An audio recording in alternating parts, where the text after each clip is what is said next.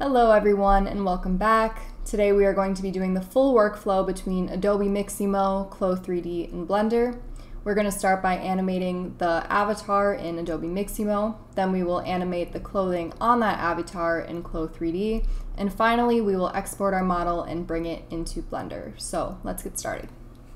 So the first thing we're going to do is make sure we are happy with our avatar.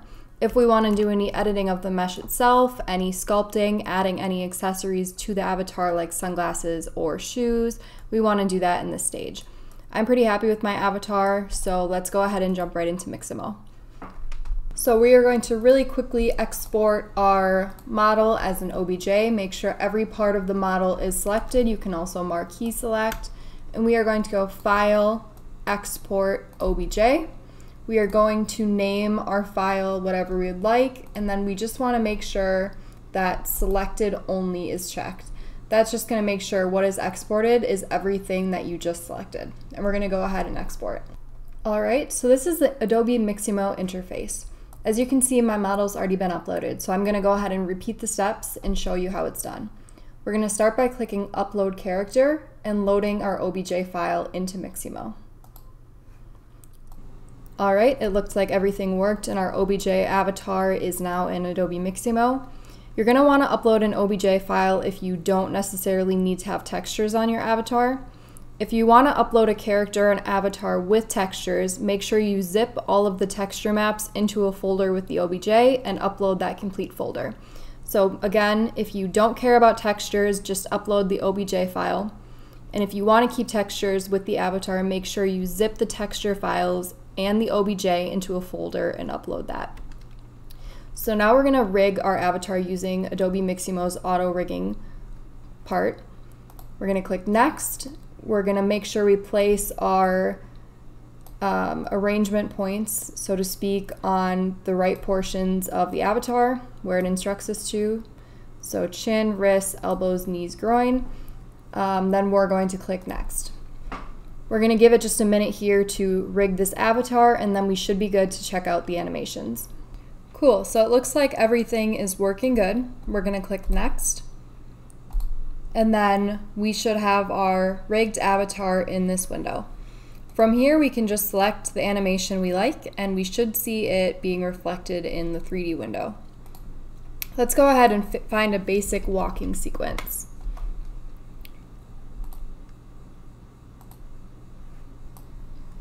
I like this walk sequence a lot for females if you just need a straightforward walk. And I'm actually going to make another video shortly on how to duplicate a walk sequence, so to extend this walk infinitely. But for this video, I'd like to find an actual walk sequence. So I'm going to specify my search a little bit, and I'm going to select one of these. So I'm going to click Catwalk Sequence 1 with the male avatar, because when you choose the female avatars, unfortunately it assumes she's wearing a high heel, and you kind of get this elevated heel look, which I don't like for this kind of sporty streetwear avatar. So I'm going to use the male sequence. I think it's a little bit more masculine, but I still think it works. And then we're going to want to slow it down a little bit. You don't have to, but I find it helps a little bit with recording clothing animation.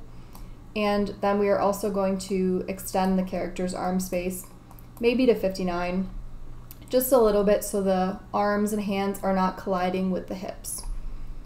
You can also make sure that the frames are extended to the maximum on each side, meaning you'll have a larger window of animation.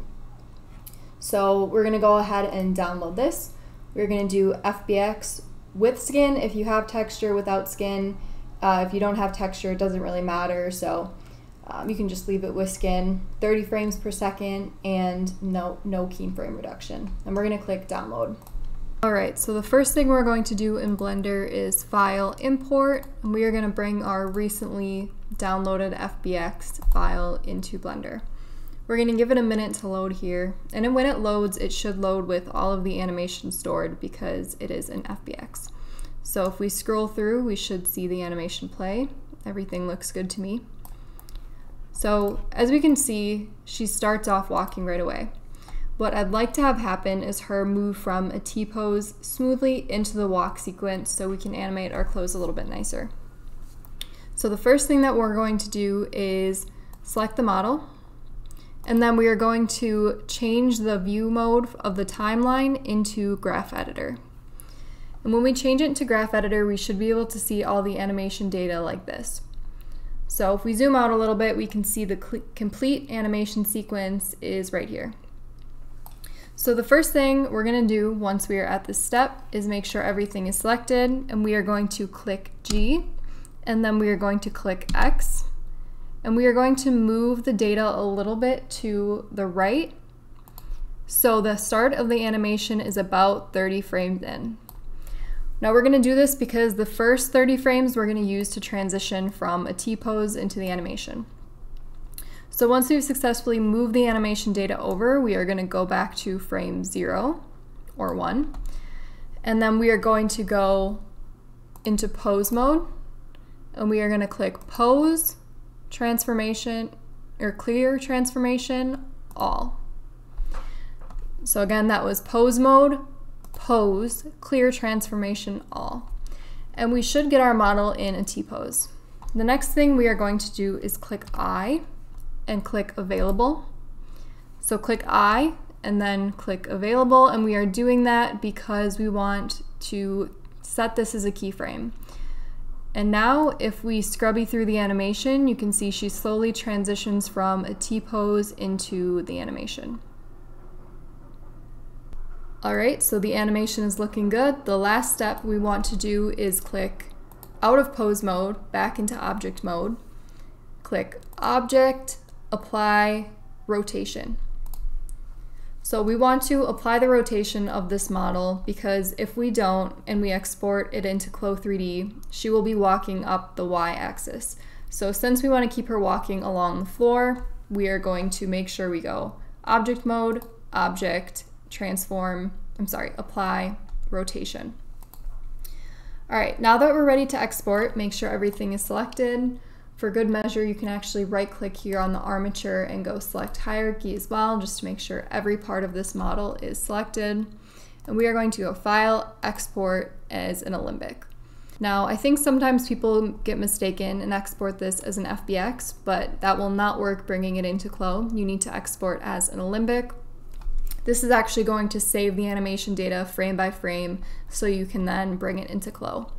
So export as Alembic, name it whatever you'd like, and then make sure that Select Objects is checked. We're going to export the Alembic, and then we should be able to bring it into Clo. Alright, so just for demonstration purposes, I'm going to bring the avatar we just animated into an existing Clo file of mine. We're going to start by deleting the avatar that is in the file now. We will go File, Import, Alembic, and then we're going to select the file that we just exported. We're going to want to make sure it's set to open, and the scale is going to vary based on how you exported it from Blender. So you might have to play around with this, but mine is going to work in meters. We're going to give it a minute here to load in all the animation data, and then we're going to go through a brief tutorial on recording animation in Clo3D. So all the animation data should be loaded now. We're going to go check by moving from simulation down to animation, and then we can scrub through the timeline to make sure the animation data is actually there. And it looks like it is, so that's good. So we're going to go ahead and do one thing quickly before we hit record. We are going to go in the UV editor, and we are going to make sure all the UVs are laid out in the 0 to 1 sector. So this is going to help us when we go to export our texture maps and link them in Blender, but just make sure your UVs are where you want them before you record their animation, because that cannot change and neither can the fabrication. So let's go back to animation and let's hit record. And it might take a few minutes and it might take a few tries. Again, revisit the tutorial I created a while back to go over the details of animation. But once we have this animation recorded, we can export it and bring it to any software we'd like. Alright, so we're going to go ahead and play it back. And if we are happy with the animation, we are going to export it as an Alembic. So we'll do File, Export, and we're going to choose the alembic with the surname OGAWA, and then we'll go ahead and export it and bring it into Blender.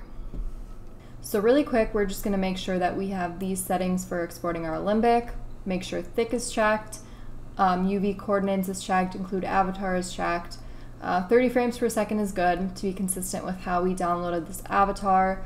And then you can either choose entire region or play region.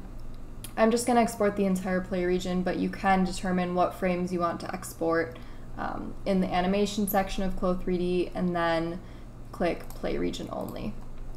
So I'm going to go ahead and click OK, and we will go File, Import, Alembic, and we're going to just select what we just exported and import it into our new Blender scene.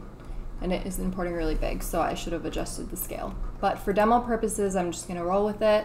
So now we can see that our animation is working in Blender. That's great. And the final step of bringing it into Blender, and of course you can, make your entire Blender scene, adjust lighting, do a million things, so that will probably be in future tutorials. But our last step into getting our actual textured model into Blender is clicking on the alembic, going into shading, and then creating a material for it with the texture maps. So we're going to quickly export texture maps from Clo. I'm going to show you how to link them into your alembic in Blender, and then what you do from there is totally up to you. So I'm just going to quickly demo how we export maps from Clo3D. I will make a more detailed tutorial on how to create normal maps, bump maps, etc. in Photoshop. But for this tutorial video, we are just going to assume that you have already applied your texture maps to your Clo3D file and you are just looking to export them. So for demonstration purposes, I'm just going to make a quick diffuse map by changing the color of the fabric here, and then going over to UV editor and exporting our diffuse map. So again, if you would have already linked a normal map or an opacity map or a roughness map or whatever into your Clo3D file, you're going to check those as well. But just for the sake of demonstration, I'm only going to export a diffuse map, which is color. So we're going to select a saving path. We are going to name our file, and then we will just export the PNG. So now we have the maps or map that we are going to apply to our meshes here. So we're going to start by clicking on the cloth. We will click New to create a new material. And I'm just going to demo adding a diffuse map. So we will go Add, Texture, Image, Texture. And we will link color to base color. And then we are going to grab this diffuse map that we just made. So this should work fine. If you ever have an issue where you see the material is showing pink, maybe there's something wrong with your export settings from Clo. I have that happen sometimes, so what you do to fix that is just simply bring the texture maps into Photoshop and just export them again and reapply. So again, if this is for some reason showing pink when you add a diffuse map, just bring it into Photoshop, re-export it, and it should be good. But ideally, the map just works right away like this. So as you can see, we added the diffuse map successfully. So from here, you'd likely go on to add all of your different maps that you've exported from Clo, and then you should have a working animation with textures. We can go ahead and add a quick texture to the avatar as well. But here's where you're going to actually get creative in Blender.